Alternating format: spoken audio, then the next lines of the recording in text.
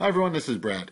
If you would like to give your course a custom name or courses, what you can do is select the settings gear and then class descriptions.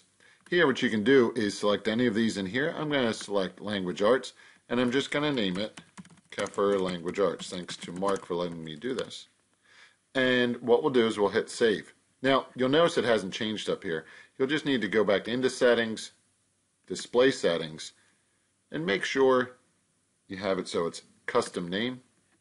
Select save, and now anytime you do change it, it will make the changes up in here. If you have any questions, let me know. Thanks for watching. Take care. Bye-bye.